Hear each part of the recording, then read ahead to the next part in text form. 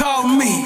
Add your opinion to the Breakfast Club topic. Come on. 800-585-1051. Yes, it's the world's most dangerous morning show, The Breakfast Club. Charlamagne the God, Angela Yee, DJ Envy is off today, and today we are discussing how old is too old. Where does this come from, Yee?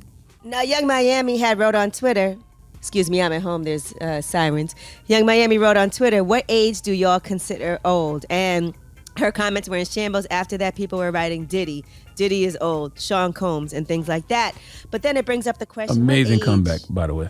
Do you guys consider old? I was actually talking about it this weekend, too, when I was visiting my college. It was reunion weekend. There were people there who graduated in 52, you know, just marching in. And I was like, man, that is amazing.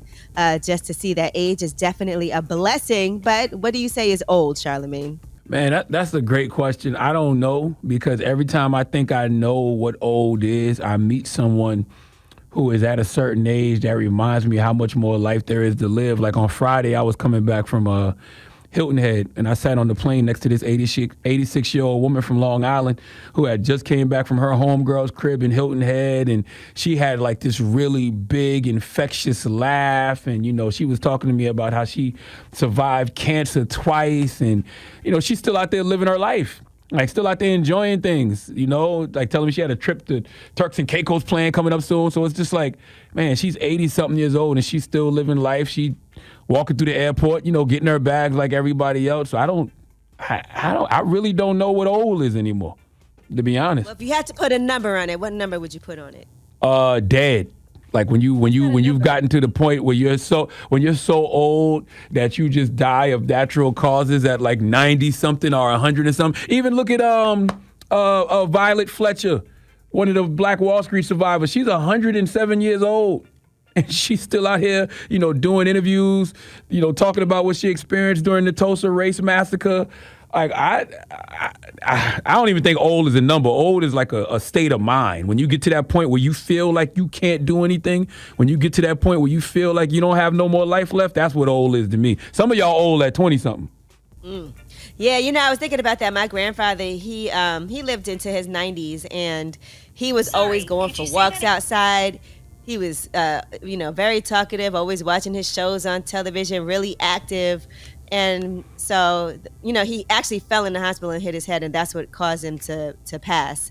But he was very lively until, you know, in his 90s. And so that's what I feel. I feel like aging is just another word for living. So when you get to that point where you feel like you're not living anymore or you don't have anything to live for, I think that's when you officially become old. But like I said, man, there's so many people that I'm meeting that are older than me. Like, I'm 43, so in my mind, I'm like, oh, man, I never thought I would see 43. But now I meet 60-something-year-olds and 80-something-year-olds that are still living, and just doing a lot of things for the first time. So I don't know what old is.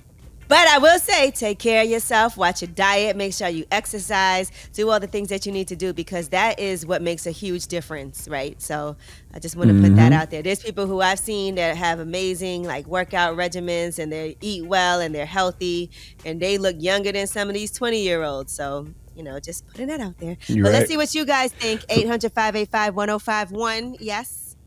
Hi, I wanted to say what's old. Now, if you qualify for all those senior discounts, like in restaurants and movies and cruises and anything like that, the 50-plus or 55-plus, you know, that is officially old. And if you are in a relationship with somebody, if they are more than 10 years your senior, then that's too old. Okay, well, I want to push back on that just a little bit. I just want to put something out there. When you're 18, you're old enough to do certain things. When you're 21, you're old enough to do certain things. Does that mean you're old just because you're old enough to get certain benefits or be allowed to do certain things?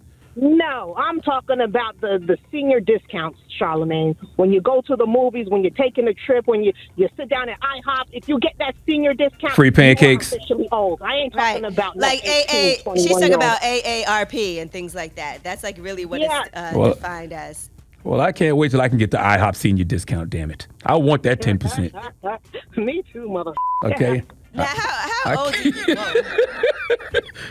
I got 12 more years. 12 more years. I'll be 55, and I can get that 10% senior discount from IHOP.